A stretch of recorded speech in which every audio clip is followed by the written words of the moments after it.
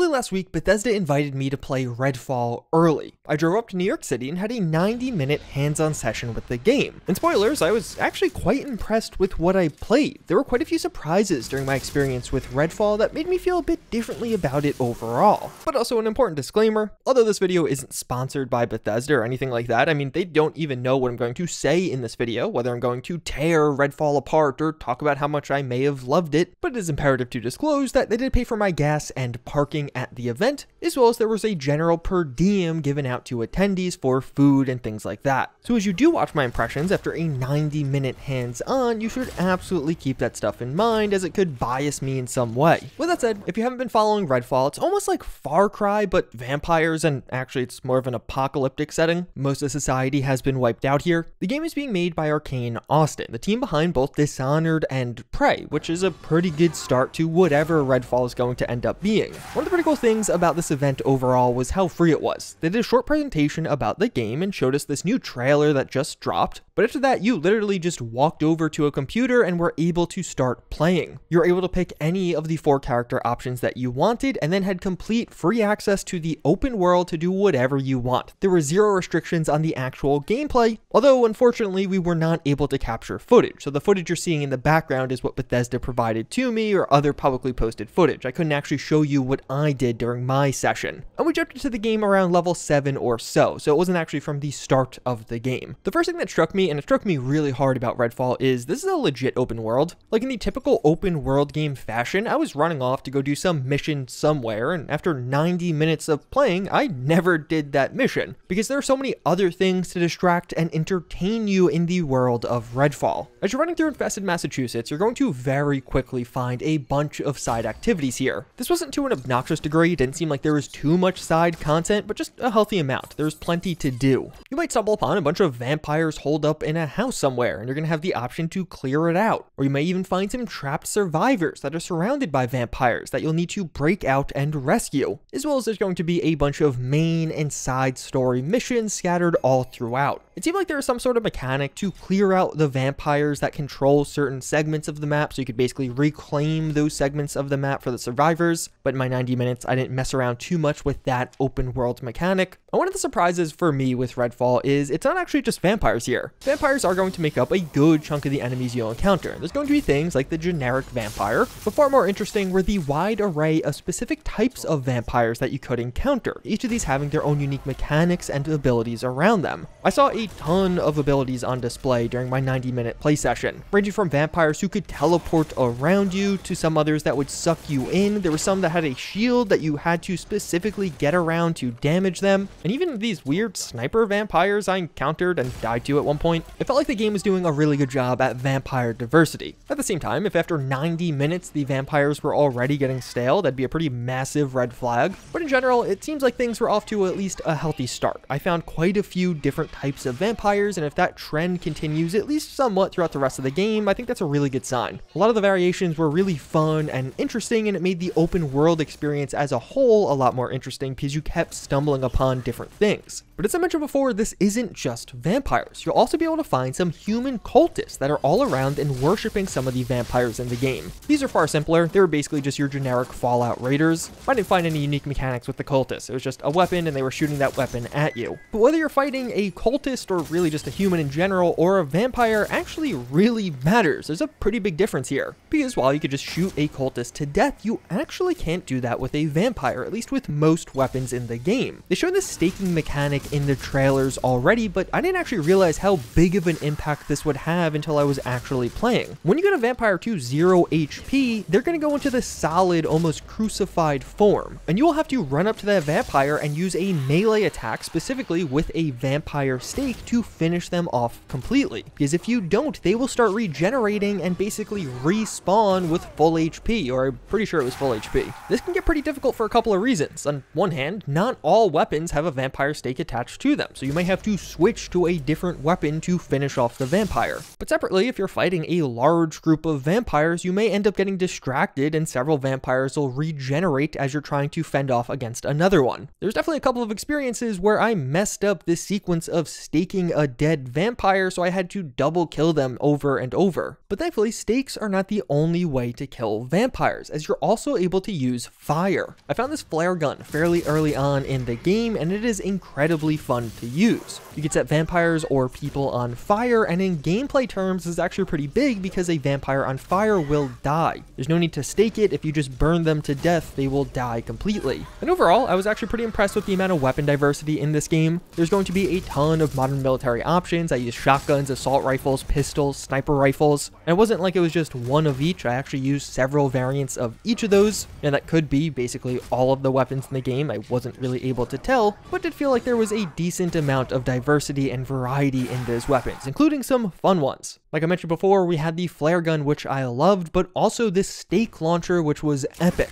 You basically fire vampire stakes at vampires or just regular people from afar. It has 3 shots, takes an incredibly long time to reload, but also will take out a lot of vampires in just 1 shot, as well as these pretty fun UV radiation weapons. There's this theme in the game where UV radiation will take out vampires. And some of these weapons are almost like a tanning bed pointed in the direction of a vampire, and it will destroy their skin and kill them. Very nice. So on one hand, if you're looking for one of those open world games where you can kind of just run around and mess about taking on different kinds of enemies, I think Redfall has that. At least it did for me in my 90 minutes of playing it. It has a lot of those familiar open world mechanics, like some notes and audio recordings you could find, but also other things like lockpicking and hacking. I definitely did some of that. Thankfully, there's no minigames associated with these. It's just if you have a lockpick, then you'll be able to successfully pick the lock. And the game even featured some degree of environmental storytelling. It was definitely light on this, but one thing that did strike me was I went through this church and just found it filled with missing person posters. A lot of these had names and faces on them, and it kind of hits you like, oh yeah, wow, this like community just was destroyed by these vampires. As far as how many of the interiors were enterable, I wasn't totally sure, but it was a fair few. I was definitely walking through towns and doing quite a bit from building to building, some of those buildings being side by side. But what was easily the coolest thing I found during my playthrough are these vampire nests that you can clear out. There's going to be a bunch of these all over the map, and I cleared out 2 during my gameplay session. It's basically just a vampire dungeon that is naturally filled with vampires, and there's a vampire heart at the center that you do have to destroy. But there's very likely going to be some type of strong or unique vampire within, so it's kind of a unique boss fight and challenge. Not really a proper boss fight, but almost a mini boss fight. I thought these were really well designed. It was almost like it was a small town street that had a bunch of vampires move in and started creating all kinds of webs and weird heart-related things. It had this appropriately bizarre feeling as you entered into it, and like things were genuinely creepy. As I mentioned, to beat the dungeon, you destroy the heart, but this would lead to the entire nest collapsing. But there is a unique mechanic where after you destroy the heart, but before the nest collapses, there's a bunch of loot areas that will open up. So basically, as you're clearing through the dungeon, you're going to find all these little walled off sections that will only open after the heart is destroyed. But then obviously once the heart's destroyed, there's going to be a timer that kicks on and you have to run out of there. So you basically had this mad dash to get this rare loot in the limited amount of time before the nest collapsed. That was a cool mechanic. Overall, I found these to be interesting and compelling areas, and if they are genuinely a way to get some of the better loot in the game across the entire game, I feel like that's a fun and cool mechanic. But with all that said, it didn't even get me to one of the most interesting parts about this play session, and that is I played solo. With how much of the marketing has been showing Redfall as a co-op experience, I just kind of assumed when I was invited to a Redfall event, I'd be playing with 3 other people in that traditional 4-player co-op. But no, that was actually not an option here. You were only allowed to play by yourself, and it's not really clear if there was some kind of technical limitation, or if this was just a choice to have a bunch of YouTubers and media members show off single-player gameplay when all of the marketing has really been multiplayer gameplay, or at least a lot of it has been. But even alone, this game is pretty fun. There's 4 major characters in Redfall, and each of these has their own abilities, and it actually seems like there's one of the things they're going to release more of in the future. I don't know if that's DLC or something else, but they talked about more characters coming. But each of these characters has 3 abilities as far as I can tell. You're going to have 1 ultimate ability and then 2 minor abilities. The ultimate ability will be recharged by clearing out vampires and picking up this blue stuff, and the minor abilities just have a cooldown, so you can spam them with relative freedom. The character design thus far seems feels really good. Like, each of these are very unique and distinctive characters that have very different playstyles, and even their own skill trees. I don't know how different each of the skill trees are, but at least for a serious chunk of the skill tree I was using, there are going to be character-specific skills, things tied to the abilities of that character. So it seems like there's a healthy amount of differences between each of these characters. I spent around 9 skill points during my play session and barely got into the skill options for my character, which was Remy De La Rosa, aka the girl with the robot. Her cornerstone feature was this robot sidekick you had that could help attack enemies, and one of your minor abilities would make it so this robot would distract enemies. And with skills, I could even make it so as enemies were distracted by him, they would actually take increased damage. I thought the robot was cool. I generally enjoy playing those characters that have like a sidekick or a turret you could build. I used Remy's other minor ability far more often. You basically can throw a piece of C4 and then explode it whenever you want. And it had like a 7-second cooldown, so I was just basically spamming this throughout my entire playthrough. Unfortunately, her ultimate ability is really boring. It's literally just a healing circle. It will heal you as you stand within it. And although this will probably provide a bunch of utility when you have a group of 4 people all playing at once, comparing this to some of the other ultimate abilities I saw other people using at the event or even talking to them after the fact, it seems like a lot of the other ultimate abilities are way cooler than the healing circle. But it really did seem like there was a lot of variation between characters. It is kind of hard to gauge how much synergy there'll be as you're using these characters at the same time. I assume many people will play this game co-op, so you may be happy to know that you can actually use the same character in co-op. So if you want 4 Remy De La Rosas as you're playing through Redfall, you do have that option. You could play that way. And I could really see how that could be pretty hilarious and fun. Playing with a group and maybe just getting up to no good, like attaching a C4 to somebody or having 4 Remys and all attaching C4 to somebody and having them run into a bunch of vampires and seeing what happens, or even just trolling people with this elevator ability. And after playing 90 minutes of Redfall, that was honestly my biggest takeaway. This feels like a really solid Friday night game to play with a bunch of your friends and maybe even crack a beer while you're playing. You have this big open world to explore and experience, and a lot of these abilities are quite compelling and interesting. Although, with that in mind, my experience with Redfall was not perfect. There are 2 major things I didn't love about the game. On one hand, I just had a ton of lag as I was playing. I was obviously playing an early build. They have several months to sort out this issue, but I was lagging pretty regularly, and at points I had brutal stutters. If I was moving around quickly or even jumping over fences, which I liked to do, my FPS would drop quite substantially, and I do wonder if this is going to be solved by release. I am hopeful this will be resolved by release, but at the same time, with the amount of lag I was experiencing, I wouldn't be shocked if people on lower end systems may end up having some performance issues. But at the same time, having lag at a preview event is actually fairly common, so it'll be interesting to see how much of this is resolved once we actually get reviews of the game. And outside of lag, I had basically 0 bugs in my 90 minutes with Redfall. And my second issue with the game is the story just didn't really drag me in that much. I did this dollhouse quest we could see somewhat in the gameplay that was provided to me by Bethesda, and it had some interesting mechanics around it. At one point you activate something, so you are literally trapped in this mansion. You're not able to leave until you figure out a fairly simple puzzle. Along the way, you'll get some spooky ghost type thing. It seems like Redfall will have some kind of scary or spooky mechanics throughout it, and I had the opportunity to get a bit of backstory on these characters. I'll look into what was going on in their lives previously. I don't know, it definitely was somewhat interesting to see all of these unique mechanics coming together, at least from the story perspective. On the actual quest itself, I wasn't really that compelled. I didn't care all that much about what was going on in the mansion or the story there, and I kind of just wanted to run away and go do more side objectives. Although with this critique in particular, I feel like you should take it with a huge grain of salt. 90 minutes is not nearly enough time to experience this game and its story specifically. I really only did this one quest, so maybe it was just one I didn't like. Maybe a lot of the other quests are a lot more interesting when it comes to story mechanics. I think this is another one where you have to wait for full reviews to get the full picture. But what I will say is, during my 90 minutes with Redfall, I definitely experienced a lot of lag, and I really wasn't all that interested in the story. But I'm also not that worried about it. There's this weird thing about Redfall where it's like one of those games where I feel like if you're playing this with friends, even if it's not a perfect game, I wouldn't be all that upset. I think I'm gonna have a ton of fun with Redfall. This is definitely one of those open world experiences with a ton of potential for fun, and I am genuinely excited for this game. I think if you have Game Pass, you should should definitely try this out. And depending on how the full reviews actually end up going, I could see this being a buy for a lot of people. At the end of my 90 minutes, I wanted to play more, and since then I have actually been looking forward to getting to play more. I do particularly enjoy open world experiences like this, but I think a lot of people do. And after 90 minutes, that was my first impressions of Redfall. Thank you to Bethesda for inviting me to this event, and if you are interested in more Bethesda, you can check out this video where we talk about how modders are actually fixing one of Fallout 4's biggest issues. It's pretty crazy. It involves AI.